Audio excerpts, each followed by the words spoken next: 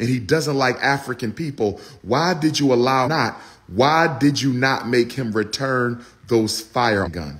He bought an AR-15 and a handgun. He bought one weapon in April and another in June. And you white people want me to believe that his parents had no idea that he was planning a mass shooting. How are we to believe his parents, his white, racist, Caucasian parents, had no idea that he was planning a mass shooting? How is that possible? How is that possible? I believe his parents helped orchestrate the mass shooting in Jacksonville, Florida. Jacksonville, Florida, please stand up and unite. Jacksonville, Florida, please stand up and unite. Black Jacksonville, Florida, please stand up and unite.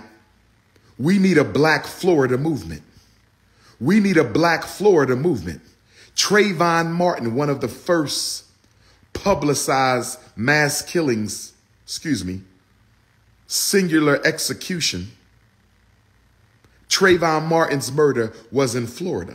What about the sister a few months ago who was shot through the door by the white snow bunny and murdered? What about the sister in Florida? What about the mother in Florida who was shot through the door, a metal locked door, by the white snow bunny and died? What about her? And now we got 3 Africans in Jacksonville. Don't get me wrong.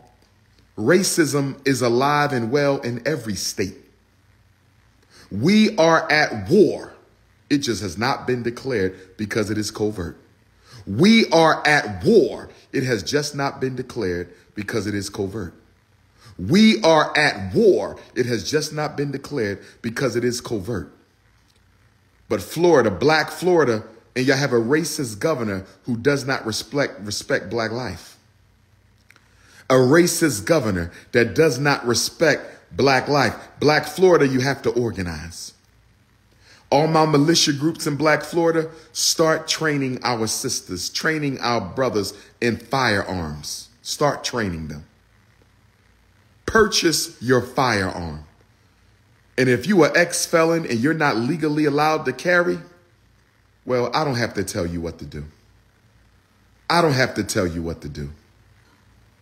I don't have to tell you what to do. You know what? I think I need to host a mass gun training party. What do y'all think about that? Maybe I need to get with some of my brothers and sisters in the Fred Hampton Gun Club, the New Black Panther Party, other militias. I think we need to have a black gun training party. What do y'all think, brothers and sisters? What do y'all think, brothers and sisters? I think we need a mass gun training party because some of y'all walking around with the Bible and the Quran as your protection. And I'm not going to tell you not to. There may be some protection in your book, but I can guarantee you nothing is more effective than having that firearm in your pocketbook, on your waist, on your hip. We got to get serious. The U.S. government is not going to protect you. America does not care about Black life. I think we know that. I think we know that.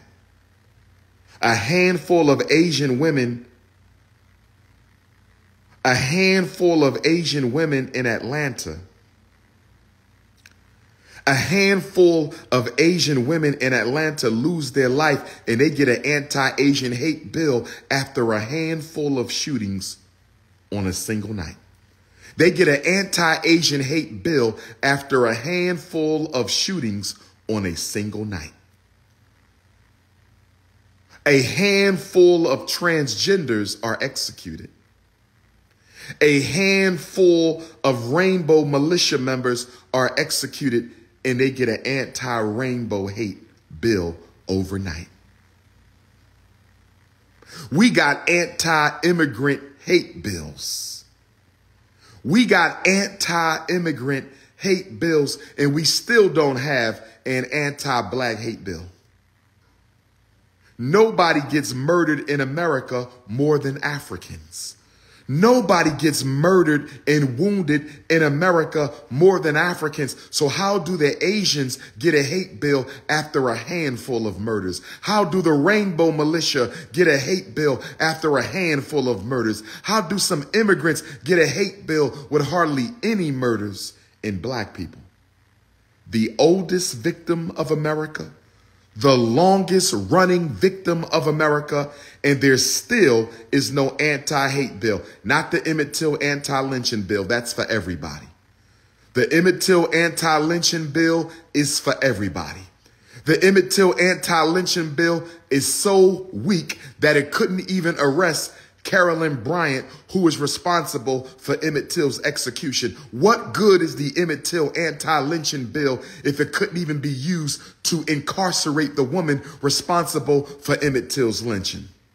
That's not for black people. That's for everybody. Go and read the language. Go and read the language. Go and read the language. We need an anti-American African hate bill. Anti-American African hate bill. Where's the Congressional Black Caucus at? They've been suspiciously quiet lately. Where is the Congressional Black Caucus at? They've been suspiciously quiet lately. Where is the Congressional Black Caucus at? They've been suspiciously quiet lately. Now, this murder yesterday took place during the reenactment of Dr. King's 1963 March on Washington. So while Al Sharpton and Reverend King III were in D.C. talking much about nothing, while Al Sharpton and Reverend King III was reminiscing over Dr. King's 1963 March on Washington, this devil was executing Africans. Al Sharpton, have you called for mass resistance by American Africans against our collective genocide? Reverend King III, have you called for mass resistance by American Africans against our collective genocide? Or did you Negroes simply bring us there so the Democratic Party can regain black trust? I hope that rendition of Dr. King's march yesterday wasn't simply about bringing Africans to D.C. so the Democratic Party can recapture our vote. Because I don't think I heard a single criticism of President Joe Biden. Correct me if I'm wrong, African family. Correct me if I'm wrong, African family. Correct me if I'm wrong. Did anybody hear a single criticism of Joe Biden during the march yesterday? I don't think I heard a single criticism of the so-called leader of the free world. I haven't. If you going to have a march about black people and you're not criticizing or holding Joe Biden accountable, the march was a fraud. If you're not criticizing and holding Vice President Kamala Harris accountable, the march was a fraud. If you are not criticizing and holding the Congressional Black Caucus accountable, the march was a fraud. But let me get back to Jacksonville, Florida for a minute. I digress. Let me get back to Jacksonville, Florida. I digress. Before I get back to Jacksonville, let me say this. If you have a black-owned rifle range or gun training program, listen to me, African family. I'm serious. If you have a black-owned black gun training program where you have the facility to train black people, you have a private gun range, public gun range. If you are a black gun trainer and you have range, I want to put together this fall, listen to me, Africans. I want to put together a gun training tour.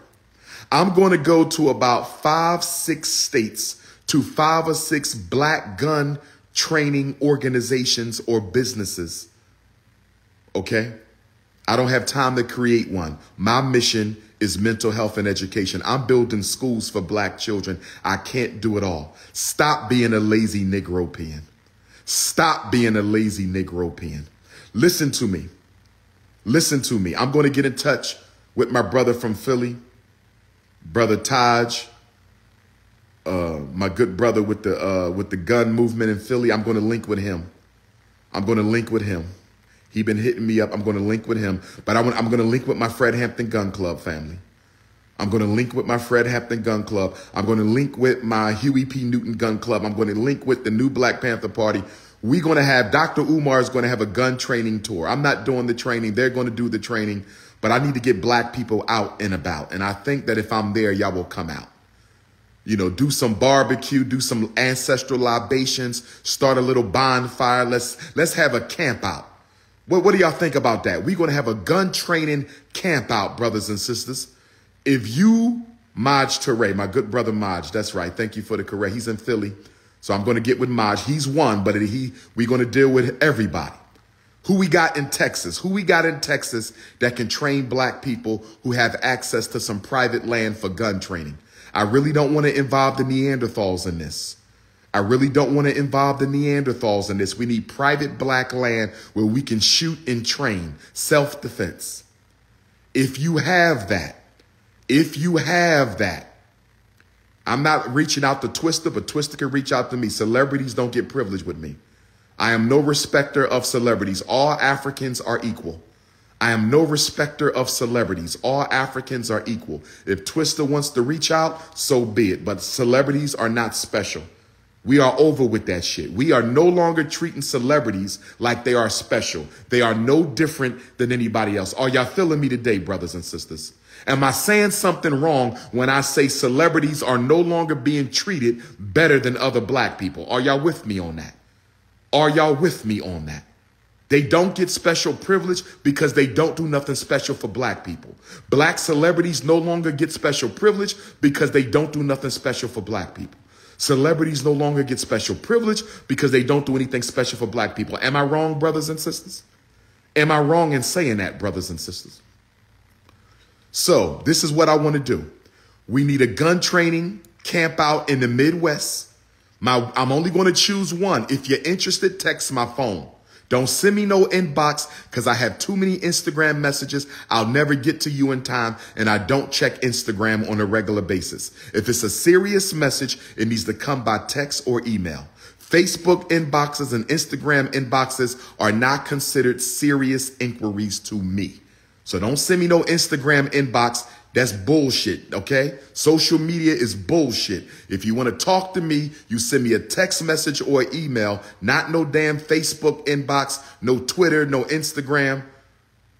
Grow the hell up and act like grown men and women. Grow the hell up and let's act like grown men and women, okay? So we need a gun training camp out in the Midwest. That could be Illinois, that could be Michigan, that could be Ohio, that could be Minneapolis, that could be Nebraska. Phone number 215. Don't call, text. Don't call, text.